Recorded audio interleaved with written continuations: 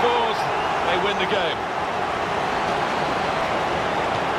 Ball on his shoulders and a brilliant winning penalty. He's the kind of character you want in that situation. Brilliant. They are the world champions. A day to remember in Moscow.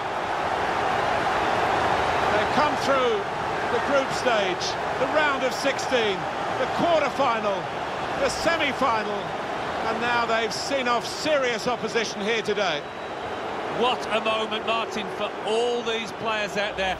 A moment they will never forget for the rest of their lives. This is special.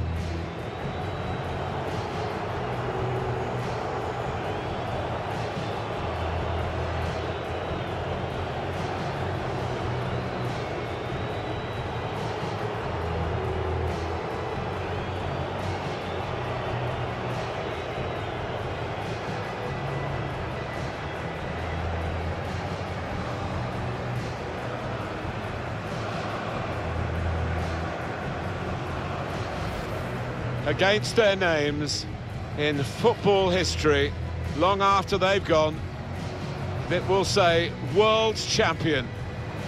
There's no higher accolade. No, and it's difficult to argue that they're not deserving winners in this competition. To a man, they gave it their all out there.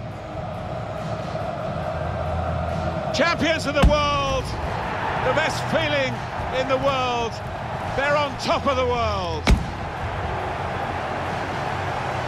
There's a real togetherness amongst those players, and they've needed it at times. They came through some sticky periods in this competition, but it was all worth it, wasn't it?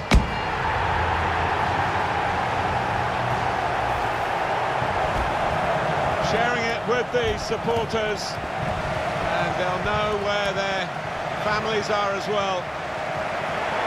Forever linked with Moscow, forever linked with Russia, forever linked with the FIFA World Cup. And they've needed those fans at times, they've stuck with them. And quite rightly, they acknowledge that support.